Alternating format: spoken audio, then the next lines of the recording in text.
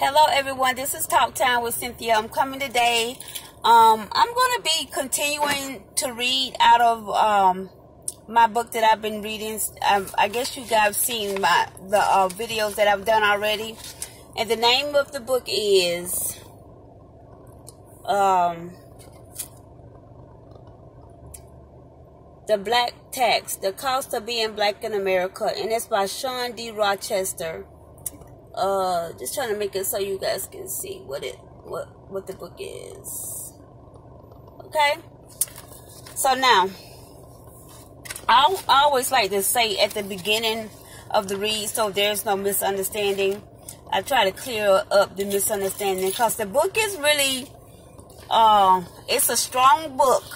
And it says a lot of things that we kind of look away from and we don't want to visit. But I think that it's important for us to visit so that we can become better as a city, community, town, nation, state, world. You know what I mean? So, because, I think these are some things that we've swept under the rug. And not just a black tax, but a tax that's being put against every race, other races. I'm just saying other races other than, well, I don't want to say Caucasian because I think sometimes they have their own tax that they're not even aware of. So I just really feel like if we address some things that's been done to get and figure out how we got to where we are, then I think that moving forward it'll be beneficial. Okay, so without further ado, I'm going to go ahead and start my reading. Okay. So, the title of this, we're still on part one. I'm a slow reader, so just let you guys know. I'm still in part one, and the next title within part one is The Black Tax is Pervasive. Okay? So let me go ahead and read, because I keep talking, so let me go ahead and read. It says, the research is clear. With almost 6 out of every 10 Americans having anti-black attitudes and almost 7 out of 10 having an unconscious preference for white people over black people, there is indeed a substantial bias against black Americans.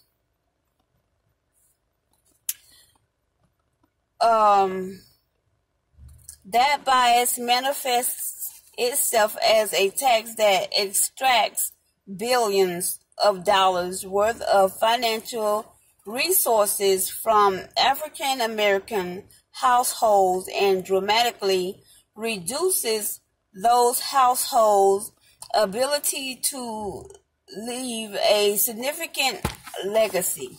So that's what we want to do, y'all. We want to leave our family legacies, right? Then it says, in the housing market, we've seen that if you're black, you're more likely be told about fewer homes and shown fewer homes when you are looking for a home. You're also more, that's number one. Number two, you're also more likely to be treated as if your credit worthiness is substantially lower than it actually is if you have an African American sounding name. Number three, you are 60, I'm going to put it over here. You are 60% more likely to be turned down for a loan than whites with similar characteristics. Number four, you are 3 times more likely to receive a higher price loan than your white counterpart with the same credit risks. Number 5, your home could end up being worth 18% less than otherwise should if you live in an area where the black population is more than 10% of the total population. For a home purchased by an African American for $450,000, the increased interest rate, fees, and the long-term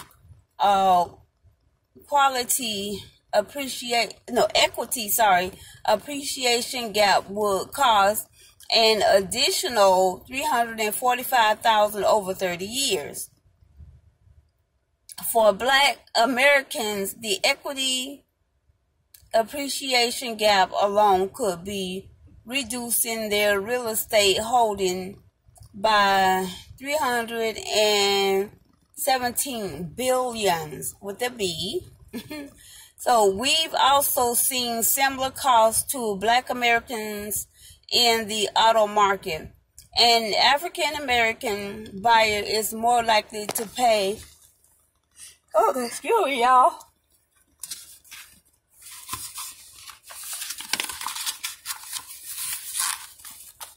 A higher purchase price. And then it says, I want to try to have it so I'm at least trying to look a little bit at the camera. I hate doing out to the side, but this is what I have for the moment, guys, and I do apologize. So it says, number 1, a higher purchase price. Number 2, higher financing costs. And number 3, higher insurance premiums, even if you have a perfect driving record but live in a black community. Since most people will likely own at least 7 cars in their lifetimes, this level of discrimination could cost a black buyer up to $70,000 over the course of their life. Given that black Americans purchase or lease about 5 million cars per year, the combined cost could be up to $10 billion per year in incremental automobile costs. In the online marketing, the mere presence of black-skinned or an African-American sounding name can lower the value of what vendors are selling by 20% to 35%. In the job market, a resume with an African-American sounding name can get 50% fewer callbacks for interviews than the same resume with a white sounding name, and requires up to 8 more years of work experience to compensate for the black sounding name. Partners at large law firms will often find 100% more mistakes in legal memos if they believe that the author of the memo is a black lawyer, versus when they think the same memo is written by a white lawyer. They will also see less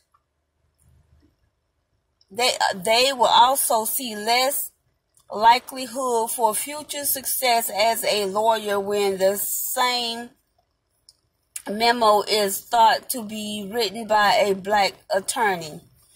The consequence of not achieving the position of partner at a large firm because of this kind of bias could cost a black lawyer $11 million in lifetime earnings. The earnings gap between black and white software engineers and black and white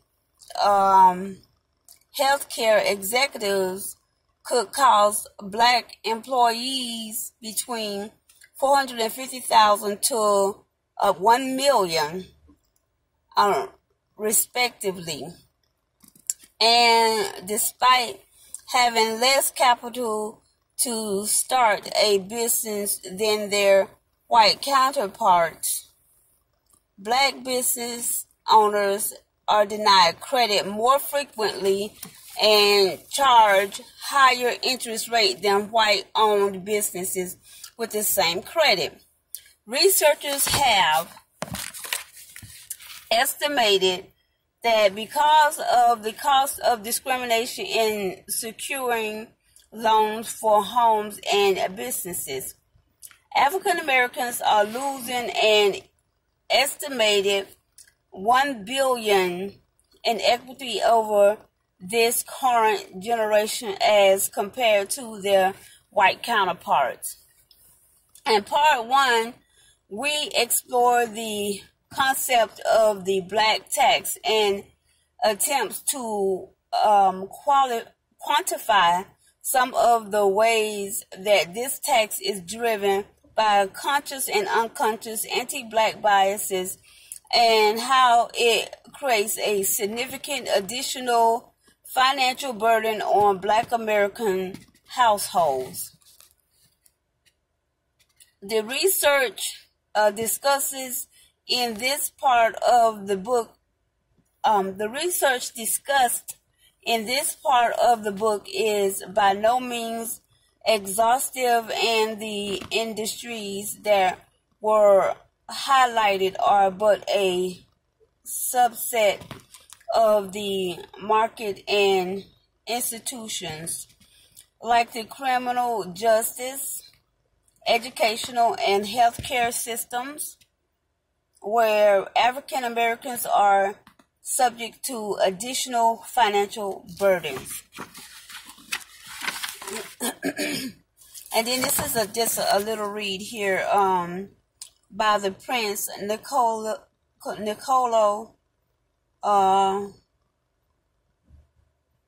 Machiavelli. It says, men avenge themselves for slight offenses, but cannot do so for grave ones. Oh, let me reread that, guys. Men avenge themselves for slight offenses, but cannot do so for grave ones. So the offense one does to a man should be of such that one does not fear revenge for it. Okay, that was that. Okay, so now, guys, we're on part two. Then it says historical black tax, and the title in part two is, the first title is, how did we get here? And see, that's the whole purpose of reading this book, is to find out how did we get here. I'm trying to make sure I got stuff in the corner of my mouth, guys. I apologize. Sorry about that. So what we're trying to do, we're trying to find out. Okay.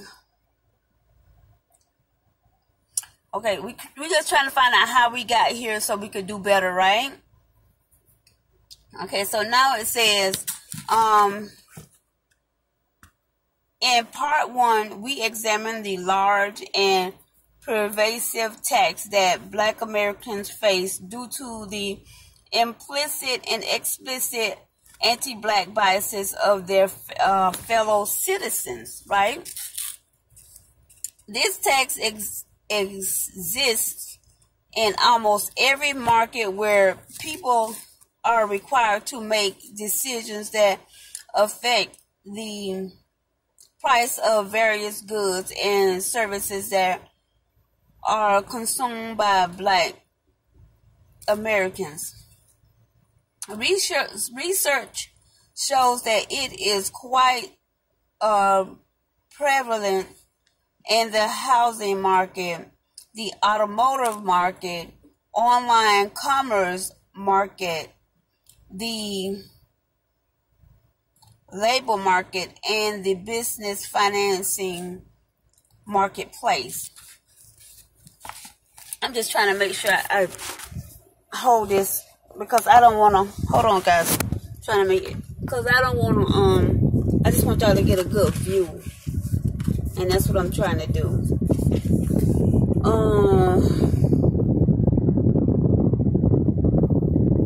It says, this begs the following question: where did this tax come from? Has it always been with us? How is it possible that after 400 years and so much progress that over 40 million African Americans only own 2% of America's wealth? In part 2, we'll take a closer look at how we got here, but we must first define what we mean by here, right? And then it says defined as Black America's current state of affairs here, because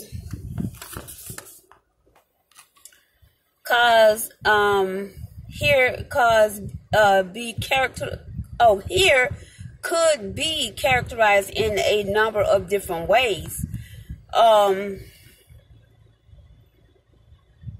Education, health, business, criminal justice, and politics.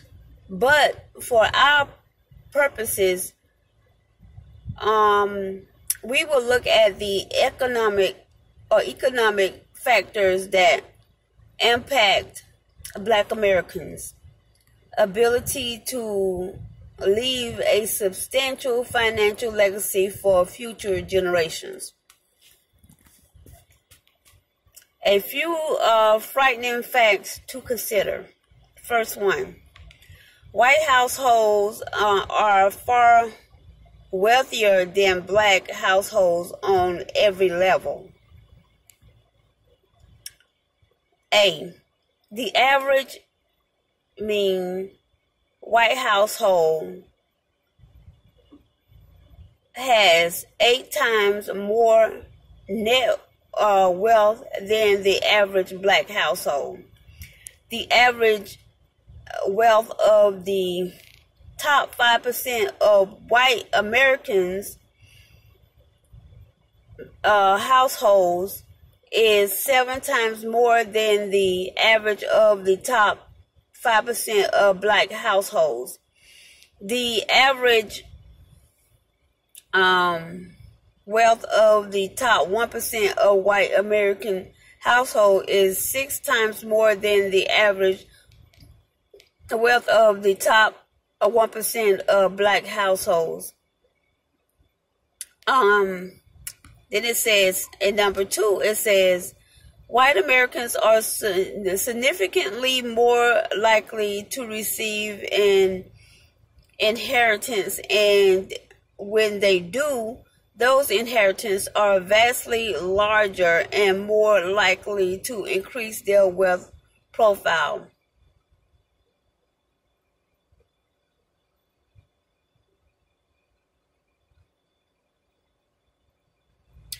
The children of baby boomers are about to receive $30 trillion of inheritance over the next several years. White have 5 times more likely to get an inheritance than African Americans. Or 5 times, sorry guys. And then it says, the average white inheritance is, and this is B, the average white inheritance is 10 times larger than the average African American inheritance. And C, 91% of the average white inheritance goes to increase white versus just 20% for wealth, to increase wealth, versus just 20% for African Americans. Okay, so then the next one is white households have far more business equity, than black households. And it's A. Wealthy white Americans are 4 times more likely to have business equity than wealthy African Americans. B. Business equity of wealth. White Americans is 7 times larger than wealthy African Americans. It's 468,000 versus 65,000. So that's like a big gap, guys. And then the next one is white households have a far higher portion of high income earners and far lower portions of household in poverty. A. White Americans are overrepresented in almost all high income occupations and underrepresented in almost all low income occupations. B. Black Americans are chronically overrepresented in low income occupations and significantly underrepresented in almost all high income occupations. To better understand how African Americans could own such a small portions of Americans' wealth after being in America for hundreds of years, we have to go back to the period of chattel slavery and examine the economic consequences of the anti-black discriminatory forces that have hindered black economic development from emancipation to the present day. We'll look at what researchers say about the economic costs that enslaved people, newly freed people, and descendants of enslaved people bore during those times. Those costs, to the extent that they existed, would clearly be a tax on black people, and we will use data from various researchers, books, articles, and government statistics to attempt to understand the size, the scope, and the far-reaching ramification of the tax. So it says, and this is another title here, and this is going to be our last title for today, guys. Because my time is kind of running for the length of time that I want to do this particular video for. Then it says, this title is Black Tax from 1619 to 1890, from slavery to emancipation. And it reads, the first 20 or so African captives arrived in Jamestown, Virginia in 1619. They were originally transported by slave ship from what is modern day Angola to Jamestown and forced into slavery.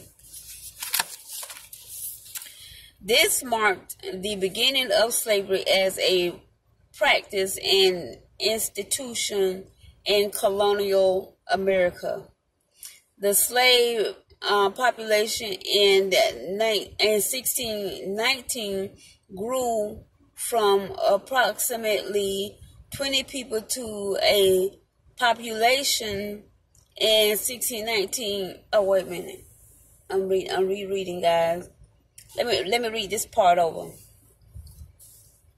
The slave population in 1619 grew from approximately 20 people to a population of 700,000 slaves by the time of the first U.S. census in 1790. So it grew pretty fast to 2 million in 1830, and then to approximately 4 million by 1860. During that time, America grew from a series of small colonies to a massive independent country that produced the most valuable commodity in the world, raw cotton, fueled by abundant credit, limitless, cheap, fertile land, and an ever-increasing supply of enslaved labor, which is free labor.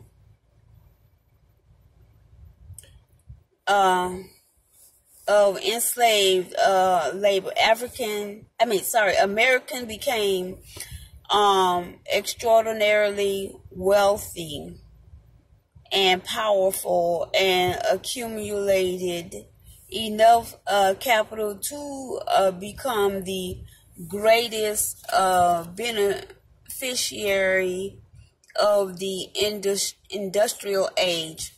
The largest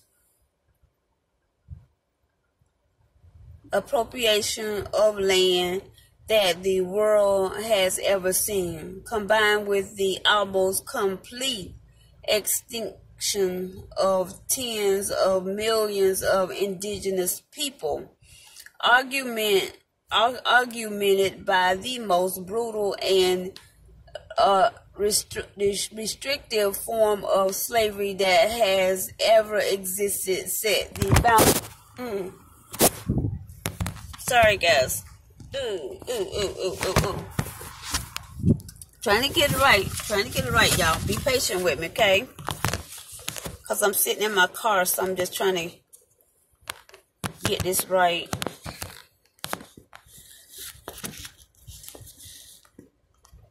Let me cut us off and then I'll come back. Argued by the most brutal and restrictive form of slavery that has ever existed, set the foundation for the greatest accumulation of wealth in the history of the world.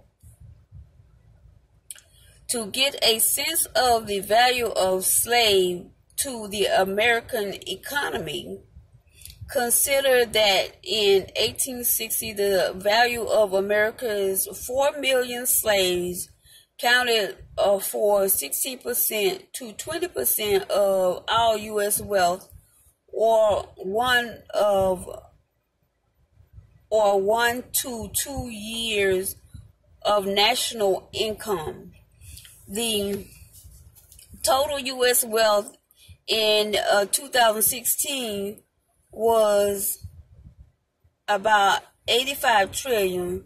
The value of slaves as a function of U.S. wealth in 2016 would be the equivalent of 14 trillion to 17 trillion or about 15.5 trillion. The U.S. national income in 2016 was 19 trillion. The value of slaves as a function of U.S. national income in 2016 would have the equivalent of 19 trillion to 38 trillion, or about 28.5 trillion. The average of these estimates is 22 trillion, which represents the equivalent present value of the future net earning that those slaves would provide to their masters in 2016. Today, the combined net worth of the, turning the page,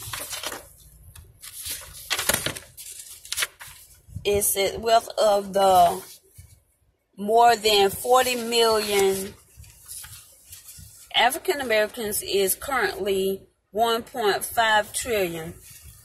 Then it says this means that 4 million slaves in 1860 had an equivalent economic value that is about 15 times more than the net worth of 40 plus million Black Americans 152 years later. 152 years later, guys. Since slavery by definition is 100% tax on all labor produced by a slave, it is imperative that we understand the size of the tax imposed on enslaved people in terms of their uncompensated labor prior to emancipation. Okay, some researchers have estimated that the value of the labor extracted from enslaved Africans was up to 24 trillion and others up to 97 trillion.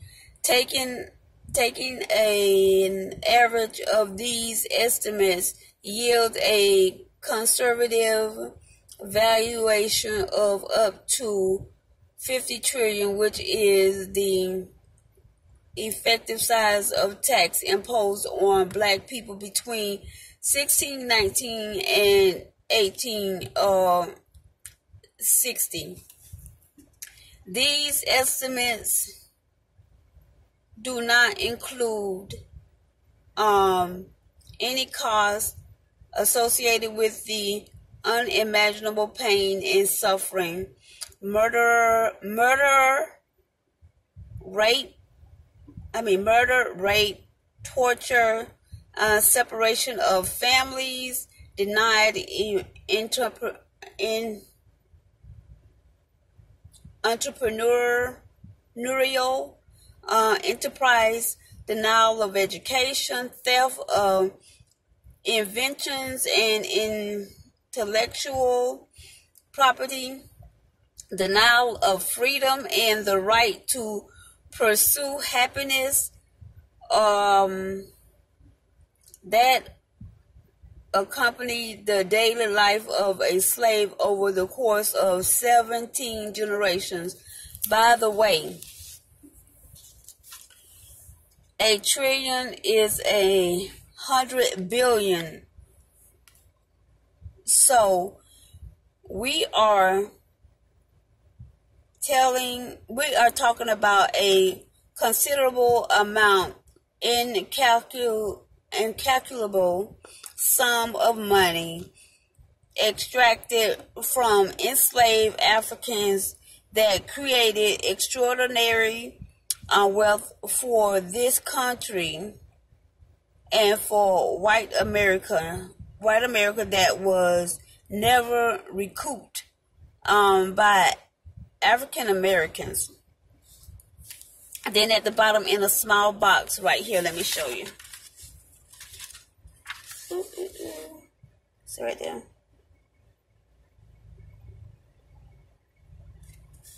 Come on. Usually my camera will focus it for me.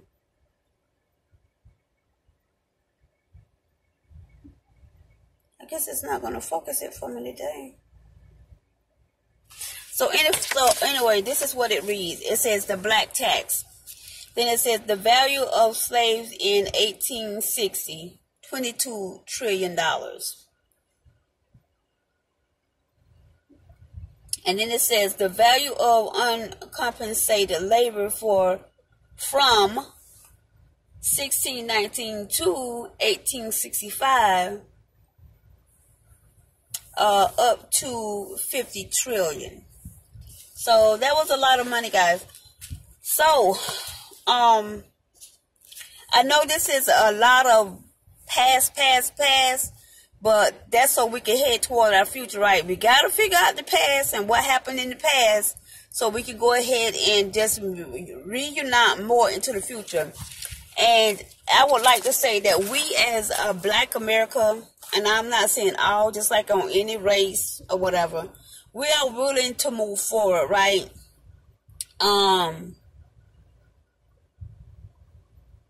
Even though we might be within our rights to feel like we have a right to hold grudges or whatever, but what does that accomplish? Nothing, right? So, but we are willing, a lot of us are willing to just not look past, but figure out how we got here, because I just feel like some of us don't know.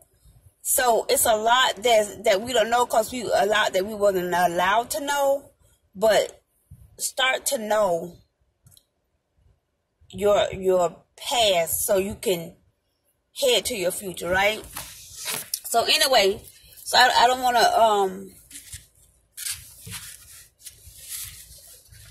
to get too deep into what I think. I just want to give you the information in the book. It's what I want to do. So anyway, I just want to say thank you guys so much for hanging out with me and listening to what I have to say. And I really, really, really appreciate you guys so much. And like I said, I thank you for my subscribers. I appreciate you just being interested in what I have to say and to just sit and listen to me and keep showing up time and time again. I say thank you so much. Appreciate you guys so much. And I want to say, don't forget to comment, like, and subscribe to my channel. Don't forget to let your family and your friends know what your girl Cindy is doing, because, you know, we try to keep it popping over here on the positive side. Y'all know how we do it over here. We just keep it popping on the positive side, because the only thing we want over here is love and compassion, peace, and unity. And that's what we're looking for over here, guys. So anyway, I just want to say thank you, and I'll talk to you guys later, and we're going to have you another video coming soon. I love you guys. Bye.